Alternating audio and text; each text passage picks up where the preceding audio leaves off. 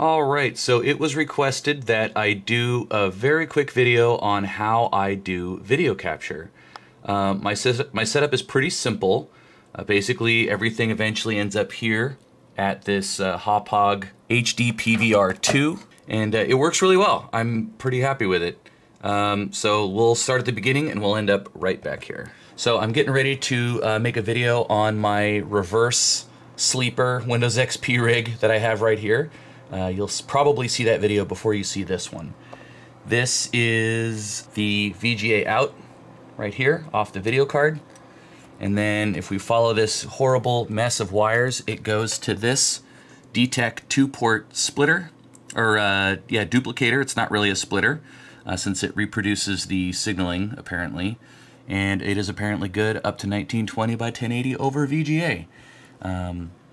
Anyway, and then I use this little slim boy here that goes to the back of my CRT monitor, so I get that in real time, because I don't really care as much about the quality here. I want the quality going from here to the capture to be as high as possible. So this is a fairly beefy new VGA cable that I bought off Amazon.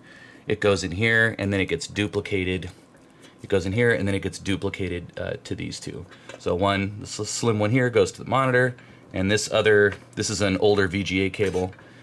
This one goes over here and it messes around and it ends up here.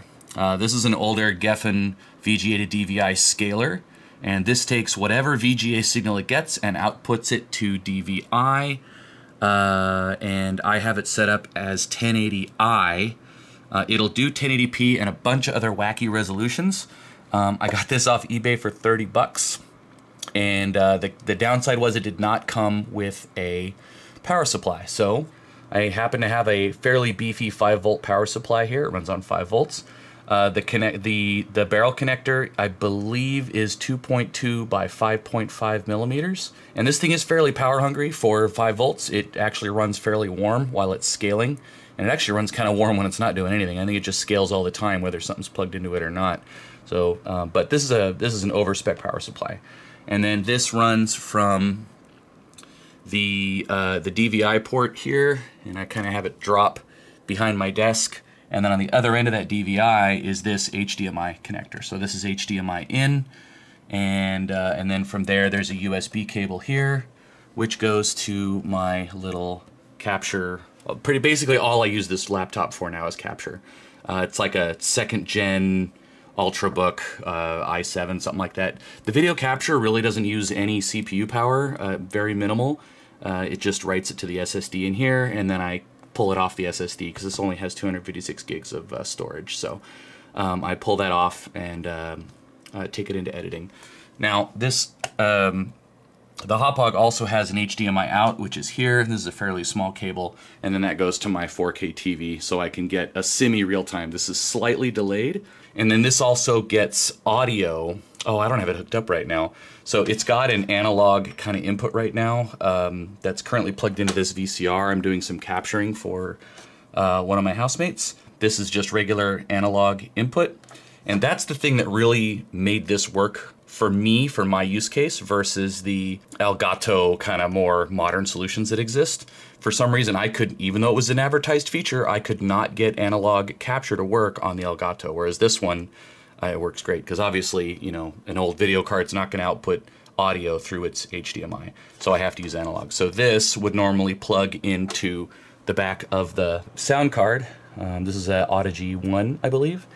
And what I'll do is I'll usually, if I want to hear the audio, I'll have one going to speaker out, and I'll have one going to line out, and then the line out will come over here, and I'll tweak the settings to make sure the audio works. And it usually syncs up perfectly fine, nothing to do in post. So that's it. It's a pretty straightforward capture setup. So it's just VGA, duplicator, one goes to the monitor, one goes to the scaler, scaler goes to the capture, and capture goes to USB to this system. So that's my setup. And again, this scaler, you can find these on eBay. Sometimes they look a little different. The going rate last time I looked, which was actually a couple of weeks ago, still around 30 bucks. For some reason, seems to always be without a power supply. So what I'd advise is get this. Don't buy the brick for it right away, because the barrel connector might be different than the one I have. get it, look at the barrel connector, verify it's either 2.1 by 5.5 or 2.2 by 5.5. It's usually going to be one of those two. I believe it's center pin positive, and yeah, you'll be all set up.